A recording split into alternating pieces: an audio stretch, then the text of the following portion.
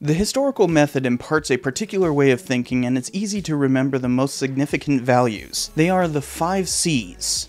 Change over time is what makes a narrative, which all history is storytelling. Context shows the larger picture. Causality is, well, the cause of anything. Contingency reveals that the story could have unfolded very differently. And finally, there's complexity, which means there's always more nuance to find in history. Think about change over time, context, causality, contingency, and complexity, and you'll think like a historian.